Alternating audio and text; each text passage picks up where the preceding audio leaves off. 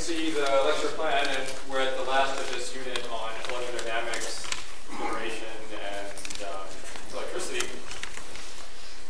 I'd like to begin with two quotations to sort of frame how we think about electricity. The first is from Thomas Edison, who said that I shall make electricity so cheap that only the rich can afford to burn candles. And I think this is expressing his wish to improve the quality of life of a large number of people. And as we know today, there's ample lighting, a comfortable temperature, refrigeration, and many modern conveniences with electricity. On the other side of consumption, though, is this quotation which says that conspicuous consumption of valuable goods is a means of reputability, the gentleman of leisure. And this is also a style of consumption sort of keeping up with the Joneses. And electricity also falls into this category. So as I talk about how we generate electricity, distribute it, and use it, if you can think about it in terms of these two things as being something that's kind of essential to a comfortable life and then something that's a little bit more conspicuous. So this is the third lecture in this unit on electrodynamics and applications to energy. And if you weren't able to make it to the first two lectures, I think that's going to be just fine. I can summarize the physics in this one slide. So in the first lecture, I talked about how a current in a magnetic field feels a force, and how if you have a loop carrying a current through a permanent magnetic field, that loop will feel a torque. So that is, you're converting this current into a rotation. So that's a motor. And here's a device which looks very similar, and this is what I talked about last week. In this, you have some external mechanism that turns this loop, and instead of running a current through it, you now produce a voltage across the terminals, which you can then use to, say, light a light bulb. And this is Faraday's induction. And recall that in that lecture we defined the magnetic flux as the area times the magnetic field times the cosine of the angle between this circuit's loop and the direction of the magnetic field. And in particular, Faraday's law states that the induced voltage is the time rate of change of that flux, that is, its slope when plotted as a function of time. And so for this generator, you can see this object is rotating, so this cosine is rotating through its phases, and that's what produces the induced voltage. Excuse me. Yep. The faster it goes, the more voltage is generated. That's correct, yeah. That's the time. So it's easy to take electricity for granted. I've certainly always been able to flip a light switch and control, a significant amount of power. But obviously that hasn't always been the case. So I'd like to say a little bit more about some of the history in this lecture.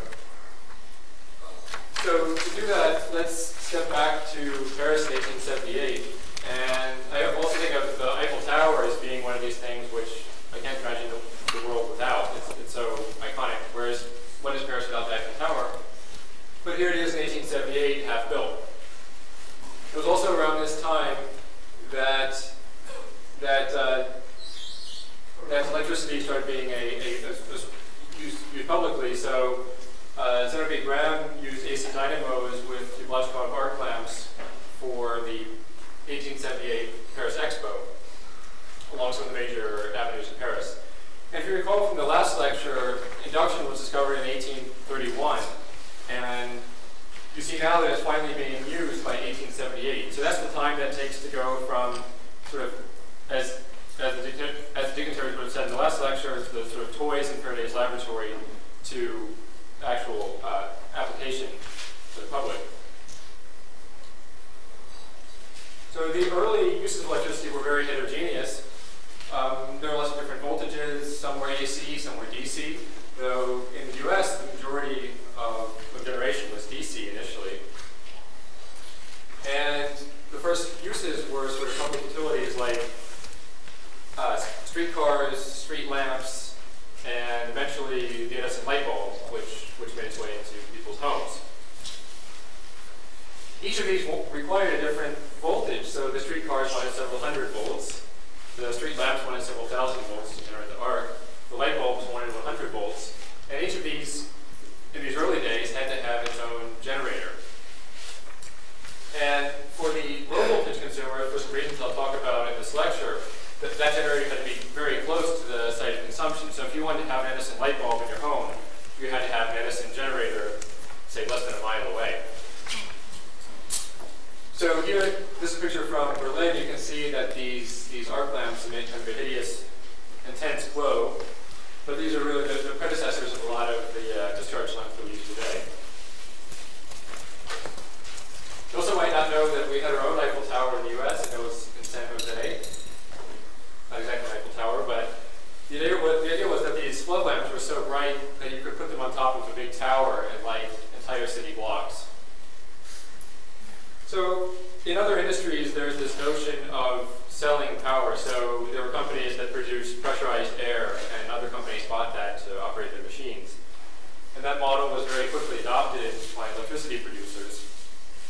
So the first company which we would identify as a utility was the California Electric Company, PG&E, which in 1879 sold DC power to street lamps, to arc lamps in San Francisco. Now, as you know, so this was thousands of volts. As you know, the voltage in the outlets over here is only, say, 120 volts. So that style of utility didn't appear until Edison's Pearl Street Station in New York in 1882, though this was DC instead of AC. And this served 85 people, 110 volts, and generated 400 amps overall, and served customers in a 1 mile radius in lower Manhattan. So all I'm going to say about AC and DC in this lecture, but I just wanted to put up this picture to recall the distinction. So if you plug an oscilloscope into the outlet over here, you see something like this, where as a function of time, the voltage oscillates between practically plus 170 volts and minus 170 volts. And as I said in last week's lecture, when you look at a power supply like this, it says 120 volts.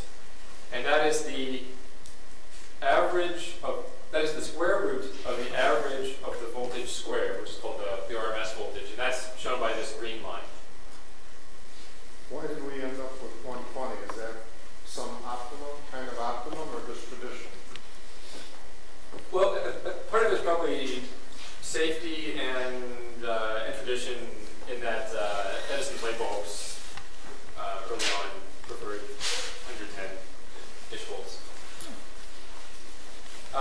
And DC is, rather than being the sinusoidal wave, is this constant. So Tesla was one of the earliest advocates of AC power because of his work on transformers and motors and generators. And he had something of a falling out with Edison about this, and took his technology to Westinghouse. And this precipitated the war of currents. This war was really quite brutal, as industry wars go. And there are stories of Edison even traveling around the country, or Edison's company traveling around the country and electrocuting animals to show the dangers of AC. And instead of calling it electrocuted, the term that they coined was Westinghouse. Because you don't want AC in your house because you might get Westinghouse. And it is true that AC is more dangerous than DC because there's a sympathetic physiological response to the alternating current that can cause fibrillation and death. And that's a risk that we've accepted because of some real advantages of AC that I'll talk about. I was really surprised to find out, though, that it wasn't until 2007 that ComEd stopped offering DC in its New York area service. And some of these remaining consumers, I think, were not so much that people had DC radios in their home, but that certain buildings had DC elevators. And it was very hard to sort of weed out that infrastructure. But it was the case in the end that AC won out. And a lot of the physics I'm going to talk about in this lecture is why that happened. But DC is still used in some specialized transmission applications, not so much not the electricity that we get from the utilities, but in nationwide transmission. And there are two reasons for that, and they're somewhat technical. So I'll just say them because they're interesting. One is that if you have two AC grids, one may be oscillating this way with one frequency, one phase, and the other may be totally out of phase and have even a different frequency. And what you can do is convert from the AC on one grid to DC, and then go DC to AC. And in that way, you can transmit power between two separately synchronous AC grids. The other reason is that these long transmission lines will have some inductance and capacitance. And if you have a very long line transmitting some power, with AC, that can produce some additional impedance, and that can compromise the stability of the grid. So for transmitting a high amount of power for very long distances, it's often preferable to use DC. So decisive moment in this battle of AC versus DC occurred right here in Hyde Park. In fact, at Jackson Park at the end of Midway. This was in 1893 at the World's Columbian Exposition. And the organizers of the exposition wanted electricity because much of the public's early exposure to electricity was at these big expositions. And so General Electric put in a bid backed by Edison and J.P. Morgan for DC. And Westinghouse, backed by Tesla's technology, put in a bid for AC at a lower cost. And the Tesla bid won out. So one of the public's first big exposures to electricity in Chicago was at this exposition where they saw Tesla's AC generators and all of these very AC gadgets, these coils and transformers and so on. So this was a big victory for AC. And in retaliation, Edison said, fine, you can use AC, but you can't use our light bulbs. So the story goes that Westinghouse had very quickly produced its own light bulbs specifically for this. So in Gulliver's Travels, the protagonist goes to lots of different kind of crazy lands, in particular these two islands. And on the one island they say, we can only crack our eggs on the small side to eat them. And if you say otherwise, you're crazy. And on the other island they say, you can only crack eggs on the big side. If you say otherwise, I hate you. And they had this bitter rivalry about it. And you might have some inkling that AC versus DC was a similar sort of rivalry, but let me say emphatically that it was not. There's some physical reasons, and here they are. So one is joule power. That is that when you transmit power through some transmission line, some of it is dissipated. And the second is the law of induction. So there's really a lot of physics on this slide, on that slide, so I want to unpack this. So you know that if you have some canister of gas at high pressure, that it can sit there statically, and the gas inside is also static, but you know that if you put a nozzle and you press it like that, you get a spray. And the reason for that is that you have a high pressure in here and a lower pressure outside. So that there's a pressure difference between the gas on the two sides of this nozzle. And you also know that if you poke, say, a very big hole in an aerosol can, you get a much greater flow. So it has something to do with, so the rate of the flow has something to do with the resistance to the flow. And this is codified by Brazil's law, where the flow is the difference in pressures across the object divided by the resistance. So, if you poke a pinhole in an aerosol can, there's a very large resistance. Even though there's a large difference in pressure, there can only be a little bit of flow. Whereas if you poke a very large hole in an aerosol can, this resistance is much smaller and you get a much greater flow. So you can think of electrical systems somewhat analogously. And if you recall from the first lecture, the current is the rate the charge flows through a given part of your circuit. And so you can picture it obviously this flow, and this I is the current. And it's proportional to the difference in voltage across this resistive element divided by its resistance. So I would claim that based on this analogy, these two pictures are almost identical. So in this case, you have some high pressure behind this pipe, and you close the spigot. So in fact, so you have some difference in pressure here, but R, the resistance from this valve, is effectively infinite. So the flow out is 0. And here you have some difference in voltage across the terminals of your plug here. But, and so you have this difference in voltage, but because the resistance of the air is effectively infinite, the current that flows between those terminals is effectively 0. You also know that if you plug a hose in here and open the valve, you can exploit the pressure of the water, and likewise if you plug something in, you can exploit the voltage on the outlet. So another way to say this is to move the resistance to the other side. So you have I times R is the difference in voltage. So that is that the drop in voltage is produced by some current flowing through a resistor. And that's how we think about it. So the second thing to note about this analogy is that the current is conserved in the same way that the water might be. So if I have a gallon per minute flowing through this branch and these two constrictions, it will flow a gallon per minute on the other side unless there's a leak. So if there's some leak here, then you might have less water flowing back. But it's just the same with the circuit. That is, if you have some current flowing through the top branch and some resistors, that you have the same current flowing through the bottom branch. So that is, the resistors don't somehow eat the electrons. They continue to flow through the circuit. But what's happening is that the voltage across these resistors is reduced. So generally, we'll call these things that drop the voltage in a circuit loads. Okay. So that was Ohm's law, and now we'd like to understand how power is dissipated in resistors and circuits. So recall that the voltage from last lecture is the energy available per unit charge to do some work, and that the current is the charge per unit time. So if you multiply those two together, the energy per charge times the charge per time, you get the energy per time. And that's power. And that's measured in watts.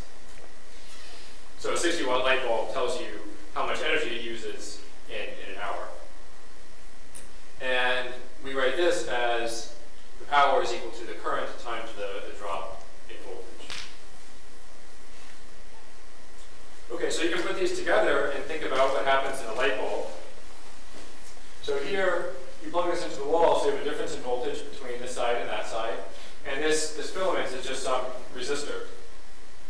So there will be a voltage drop across that resistor, and some current will flow. And so the voltage drop and some current flow, so that resistor dissipates some power. And what it means to dissipate power is that it heats up. So that's why the filament glows, because there's some net energy flowing into it. You can use Ohm's law, that is the delta V, the change in voltage is equal to the current times resistance, to write the power totally in terms of the drop in voltage. So this tells you that the power dissipated by your light bulb is voltage squared over voltage resistance. And incidentally, it's not totally obvious why it is if you run a current through a wire, the wire heats up. But then I can say more about this in questions, but it's because there's some net power that flows into lattice vibrations, and that becomes heat. So this is just an aside on why you shouldn't use incandescent light bulbs whenever possible. So this shows the intensity of radiation as a function of wavelength, and this blue line is approximately the radiation emitted by the sun. And on the shorter wavelengths, this is what gives you a sunburn, and on the longer wavelengths, this is what you feel as the heat of the sun. And you'll note that in between those is this visible band, and this is what we see. And I think it's really neat that this band coincides with the maximum intensity of the radiation emitted by the sun. So our eyes are attuned to see radiation from a 5,000 Kelvin radiator. So if the sun had been a lot hotter, our eyes, unless there's some physiological limit to this, our eyes would probably be attuned to see shorter wavelengths. So a light bulb is only 3,000 Kelvin, so it's a cooler emitter than the sun. So its maximum is at a longer wavelength. That's why it looks a little bit warmer than sunlight. But you also know that most of the power that it emits is out here in the IR, where we can't even see it. So So this tells you why a light bulb is wasteful. What you want is something that emits a little top hat of radiation in the visible and nothing outside of it. Because the point of a light is to illuminate. If you can't see it, it's not being effective. And that's the idea of compact fluorescent light bulbs and LEDs that we're using now. So back to the problem at hand. Why use AC? Well, in the same way that if you run current through this filament, it heats up and dissipates power.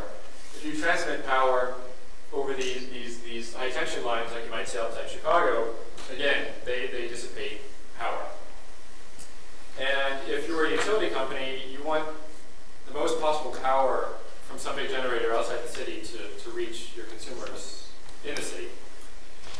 So let's put some numbers to that. So suppose that you have a generator at a nuclear plant outside Chicago that can produce 500 megawatts. So one way to transmit that power is to transmit it with 500 kilovolts and 1 kiloamp. And recall that the power is the current times the voltage. So 500,000 times 1,000 is 500 billion, that's for 500 megawatts. Okay, but that transmission line, this guy has some resistance. Say it's 25 ohms, and if you transmit 1 kiloamp of current through 25 ohms, you find that there's a voltage drop. That's Ohm's law of 25 kilovolts. So that by the time the power gets to Chicago, you have 475 kilowatts rather than 500. Now, if you have the same amount of current, the electrons haven't gone anywhere, so that's 475 megawatts. So that means that you've lost 25 megawatts of power just in these transmission lines. That's a lot of power to dissipate.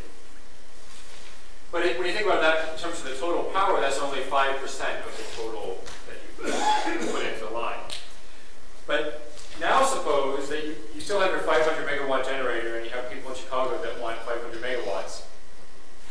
But instead of transmitting with 500 kilovolts, you transmit with 125 kilovolts. Well, if you want to transmit the same amount of power, you'll note that this voltage is 4 times lower than this one. So you need to have a current which is 4 times greater. Okay? Well, you can calculate the joule loss in this line, and you find that it is 400 megawatts. So 400 megawatts of the 500 megawatts that you put into transmission is lost. That's 80% of the energy that you generate is just dissipated in the transmission line. Excuse me, why 400? Oh, why 400 megawatts? Yes. So if you take the so to have this voltage, you have to have a current which is 4 times greater, and the voltage drop from Ohm's law is the current times the resistance. So the voltage drop is 4 times greater, and then the power dissipated is the voltage drop, which is 4 times greater, times the current, which is also 4 times greater, so that the power dissipated is 16 times greater than the previous case. We can talk about it afterward and write out some more details. So that means that only 20% of the power reaches the customer. So you really see that to transmit a lot of power from these utilities to the consumer, you need to use very high voltages. And that's because of Ohm's law and this joule loss. So how high are the voltages that we use to transmit in the US? Well, there are 154,000 miles of AC transmission line that carry 230 kilovolts. And half of them carry 230 kilovolts, and the other half carry even higher voltages. So here's a map from IEEE, and you see that around Chicago, you have a lot of 345 kilovolt transmission line. And these are broken into these interconnections, and this eastern interconnection is a big synchronous machine. It's all connected. It's been called the largest machine in the world. And you can, I'm sure, see why.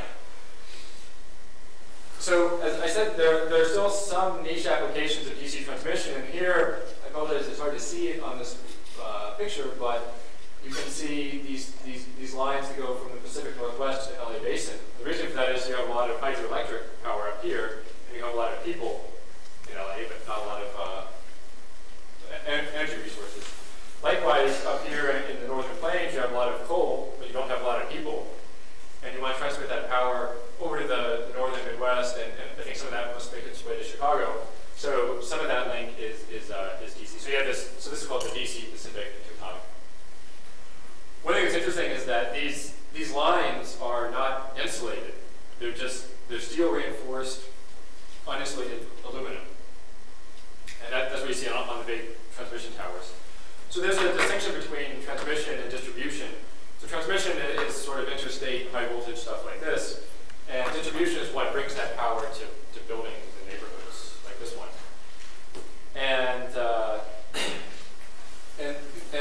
length of distribution line is roughly 6 times the length of this transmission line. So there's really a massive amount of infrastructure associated with these systems.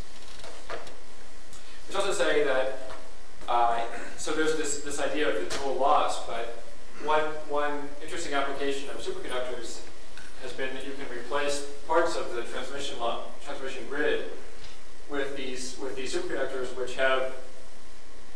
which effectively transmit with zero loss or very little loss, taking into account refrigeration.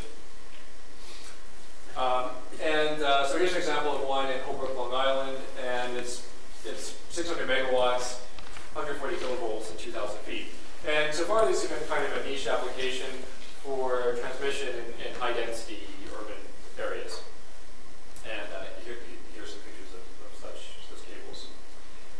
Okay, so you note that that if you transmit power with 230 kilovolts, that's not what we get at the outlets here. And also, if I were to plug something like this into 230 kilovolts, I don't want to think of what would happen. So this is where transformers and fundamentally the reason why we have AC into the picture.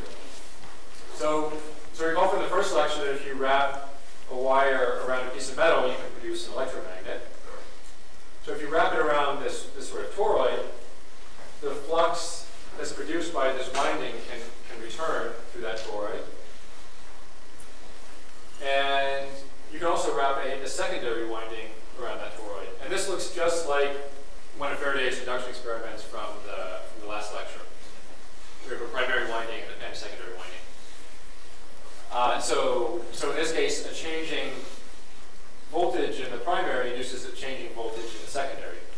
And in particular, from Faraday's induction equation, you have to have a changing magnetic flux to induce a voltage in the secondary.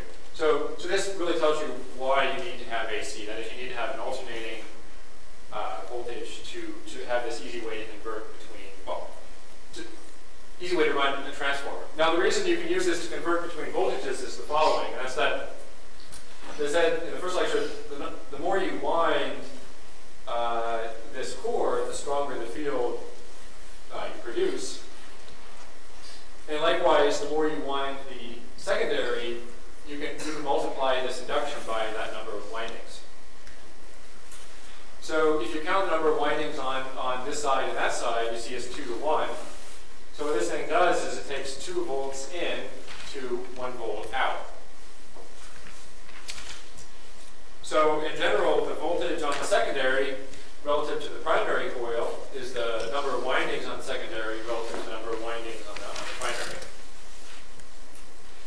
So you might say that we're getting something for free here. That sounds kind of neat, right? Because the voltage is the energy available per unit charge. So if you can increase the voltage with one of these devices, are you somehow increasing the energy? Well, the trick is that, well, you might be able to multiply the voltage by some factor of n. You have to divide the current by that same factor of n. So that this combination, the power is the current times the voltage, it is constant. That is, if I put 60 watts on this side of the transformer, I get 60 watts out on that side of the transformer. So I'm not getting energy for free with such a device. And that's assuming these are 100% efficient. But one thing that is neat and kind of surprising about these transformers is that they are 99% efficient, which is very good. But if you think about the total amount of power that, say, a whole neighborhood needs, you see that these transformers that step the transmission voltage down to that neighborhood's consumption, you see that they dissipate a lot of power. So, in something, say, this big, you might have to dissipate the power of sort of tens of hair dryers. So these things often operate at a high temperature. So if you've ever seen a toothbrush like this and wondered how it works, okay, let me just say that it charges from this base. And if you take it off the base, there are no obvious metal connections. It's not like a cell phone charger. And the way this works is that there's a coil in the base and a coil in the handset, and an alternating current in the primary produces a voltage in the secondary, which charges the battery. So that way you have this thing which is totally sealed off, but which still can receive power from the outside. And that's just another form of a transformer. Okay, so let's go back to some of the history we were talking about. So if you want to have something like the model we have today, you need really two things. You need a way to produce a lot of power very densely in one location. And that was made possible by Charles Parsons' generators, such as this one. And here there's a steam engine and the synchronous machine that I talked about last week. So you have a rotor and these stator coils. And so that's how you produce, say, 500 megawatts in a single location. And then you also need a way to step that voltage up to transmit it with as little loss as possible, and then to step it back down. And then that's the transformer I just talked about. And that wasn't developed until the 1880s by the Hungarian engineers Bernowski, Blatny, Derry, the ZBD closed-port transformer. And I find it kind of surprising that it took this long to produce an industrially scalable transformer, because Faraday had transformers more or less in the 1830s. So it really took quite a while for the things in the sort of physics labs to be practical for these industrial settings. So this was developed further by Tesla, Westinghouse, Stanley, and Pope.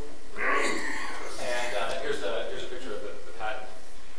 So that's something more like the power or the grid that we have today. But one more thing that had to happen was that local generators had to pool into these sort of grids. So initially, you might have a generator for a city, but it would only serve some little region. But as electricity became more ubiquitous, it was quickly recognized that there are benefits to pooling power. And that didn't really happen until 1925 in Connecticut. And that process of pooling subsumed all these local networks until you had the big synchronous grids that I showed a picture of. So what are the advantages of a grid? Well, one is, in that sort of parlance, robustness and n-1. So that is, if I have 20 generators serving some area, I can design those such that if one of them were to fail, people in that area would continue to have their lights on. The other ones could pick up the slack. Whereas if you just had one generator serving an area, well, and 1 minus 1 is 0. So if that generator fails, the city goes black. The other advantage is if you serve a larger number of people in a wider cross-section of industry, you have a more predictable demand because you're averaging over all the different fluctuations from individual houses and individual companies and industries. And the more predictable it is, the cheaper it is. So this is one thing that allows our electricity to be as cheap as it is. And also lets you have a diversity of supplies. So you can plug in coal, nuclear, wind, and so on. It's the same hardware. So these are some neat plots from Lawrence Livermore Lab. And I'm sorry it's hard to read the left side here. Oh, sure, yeah. Yeah, that's good. Okay, so this shows input. This shows primary fuels and then eventual consumption by sector. So here's petroleum, and you see that that's really where we get most of our primary energy, and that goes to transportation. And then here's electricity, and you see that it's largely provided, its primary source of energy is coal, followed by nuclear, followed by natural gas, followed by hydroelectric. And what I think is so neat about these plots is that you can just read off how efficient this whole machine is. So the total amount of energy going to these eventual consumers that we get in our outlets here is 12.7, and that means that only 32% of the primary energy that goes into the generation makes its way to the consumer. And there's a similar trend, say, in petroleum. That is, if you look at the total amount of energy that goes into the actual motion of cars, you find that only 25% of the input energy leads to its final motion. And there's some fundamental physical reasons for that will be the subject of the fifth lecture. So that's thermodynamics. Okay. So just to put this in perspective, the total consumption is 100 quads, and the quad is a funny unit. It is a quadrillion BTU. Quadrillion is 10 to the 15. And a BTU is the amount of energy it takes to raise the temperature of 1 pound of water by 1 degree Fahrenheit. So 10 to 15 is a very, very large number. And it's 100 of those. Also recall that if you think in metric, like I tend to for these things, that's about a kilojoule. And we call it a joule. It's about like lifting 1 apple. So this is really a remarkable amount of energy. So the rule of thumb is that about a third of the power, the primary energy, reaches consumers. And the loss mechanism that I talked about, that joule loss, is something like 7 to 9% of that joule loss. Okay. You can also picture this in terms of the CO2. And here, all these guys on the top don't produce net CO2, at least once they're operating. It takes CO2 to produce them.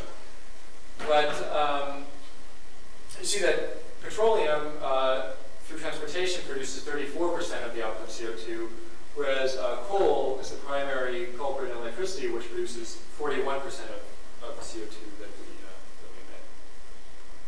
And this is 6,000 million metric tons.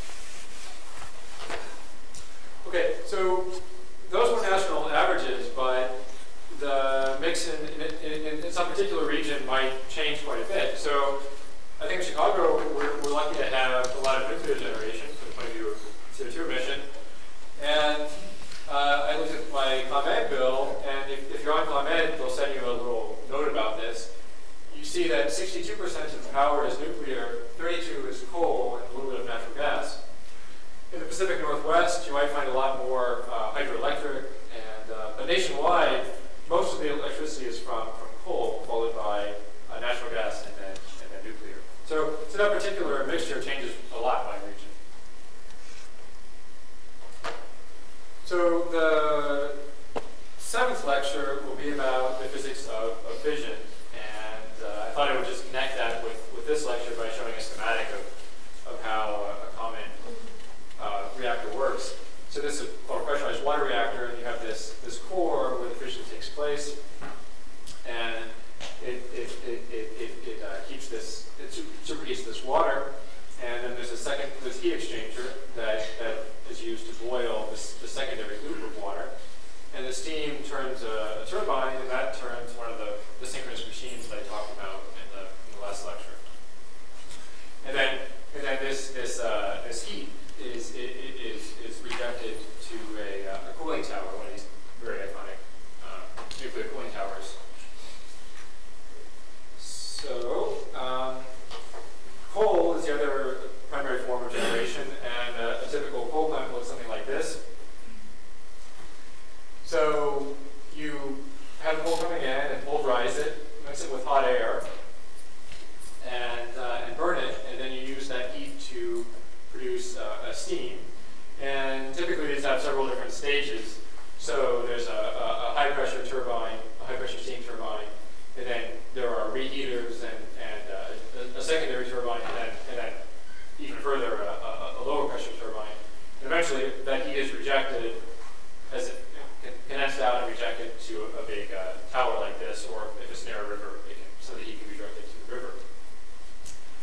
So the output of the combustion heats the intake air, and it also is scrubbed and then sent up a chimney.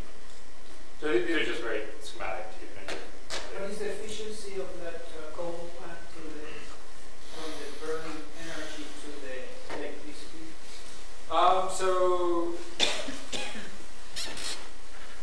would guess sort of mid to upper 30%. What, I think it's mid to upper 30%. 30%? Well, 35, maybe as much as 40.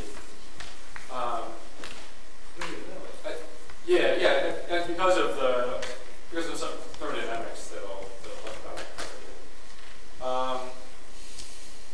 So another thing people really think about in this industry is fluctuation. So you can have fluctuations in the supply, like if you have wind turbines, they only operate sometimes, or solar, and that's called intermittency. You can also have fluctuation in demand. And so intermittency is a really big consideration for renewable energy, and a big problem is to think about how to deal with that and whether certain storage mechanisms might help. But demand is also an interesting case because there's some very strange human factors associated with how we consume electricity. So there's a record of actually a 3 gigawatt surge in demand when people wanted to watch the World Cup shootout against Germany. So that's a remarkable amount of power. And the way that surge in demand is often dealt with is through a natural gas brain turbine. And the advantage, so a coal plant and a nuclear plant like to produce a relatively constant amount of power. That is, you don't want to shut down, you don't want to slow down your nuclear plant or change the burn rate of your coal. But one of these things, you can simply inject some gas and cause it to spin up in a matter of minutes, and that can meet whatever additional surges of demand that you have.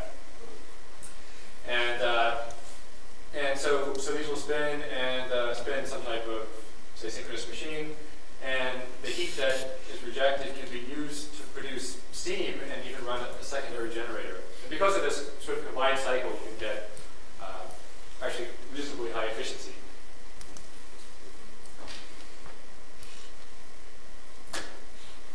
Okay, so another thing you can do is that if you have a lot of coal or nuclear, it's cheap to just leave it running. So if there's not demand for that power, you can save it through a number of mechanisms. And currently, one of the most cost-effective ways to do that is this thing which seems a little bit baroque, but which is really kind of neat, and that's that you have some big lake, and you pump the water from that lake up some elevation. And when the demand is low and the coal and the nuclear power is cheap and available, and then when there's peak demand, you simply run this thing in reverse. And if you go to lakes in Michigan, you'll find something just like this. So here's Lake Michigan, and it draws the water in. And if you've been to that side of Michigan, you know that there's this natural topography where the dunes rise up from the lake, and the land level is immediately, maybe a couple hundred feet higher than the lake. So you need to have a particular type of topography. You need a lot of area and capital to build these sorts of things, but they exist and they're really quite efficient. The main losses are, aside from the electrical losses, of course, the main losses are evaporation and seepage in these reservoirs. And there's remarkably 20 gigawatts of this sort of capacity installed in the U.S., but that only accounts for 2 to 3% of our power.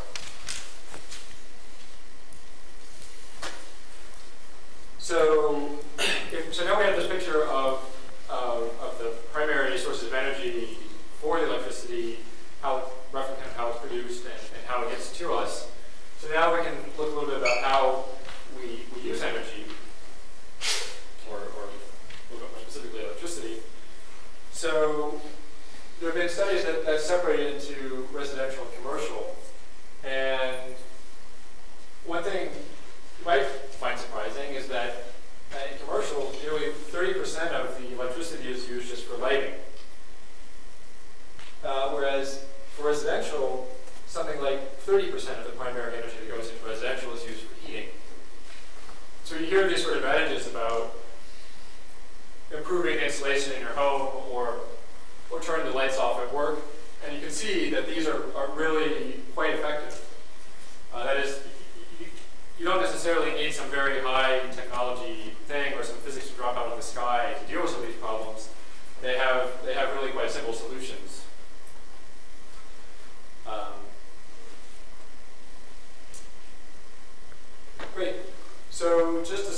physics of this unit, so this includes the first 3 lectures. So the currents and magnetic field of force, and currents are classically the origin of the magnetic field. That voltage is the energy per unit charge available in a circuit. And that induction is a particular way that you can produce a voltage, and it's the basis of the vast majority of our electrical generation.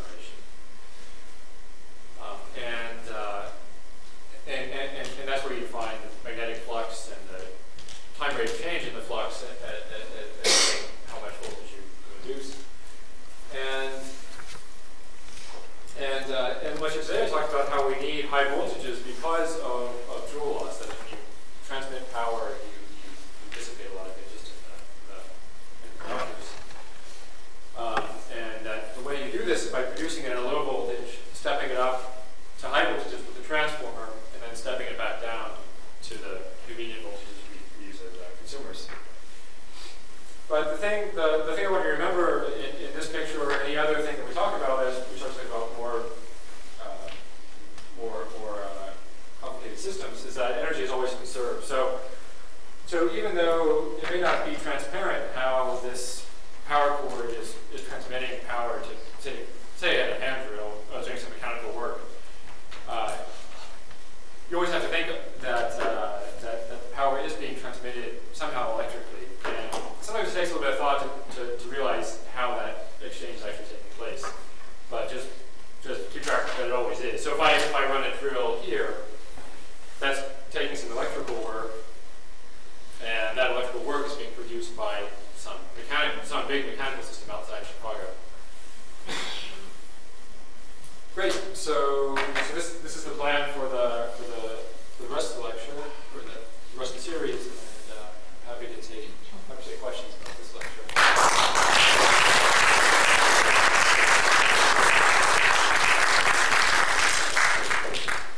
Yep. I read recently that it's going to be cheaper for utilities to transmit direct current at very high voltages, around 50 kV.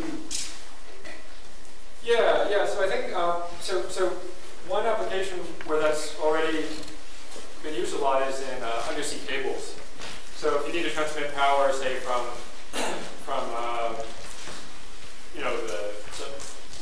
Norway to Amsterdam, I think there's an underwater cable. The reason for that is that those cables have a high inductance. So if you have DC, you don't have to worry about that additional impedance. And there's some gain that is getting some popularity in terms of very long distance high power transmission. So if you had, say, very large wind farms in the plain states, it's a way to get that power. And I think it becomes cost effective when you go over like 600 miles. I'm sure that fluctuates, but it's really when you start to think about long distance transmission.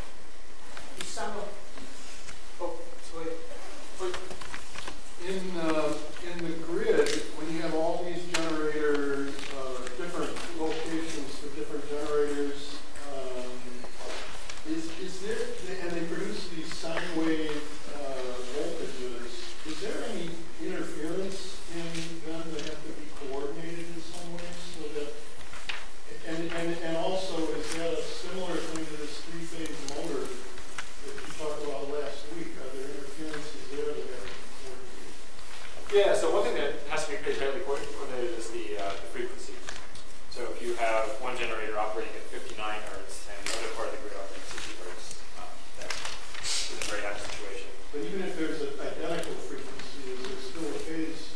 Yeah, you can have phase differences, and many of the systems are set up such that if a given generator is out of phase, there's some net power which moves it into phase. So there's a stability condition for if you plug in a generator that's out of phase, it can be such that it feels a net torque which causes it to move back into phase. And they're also active control systems that do that. But I'm not an expert on the details.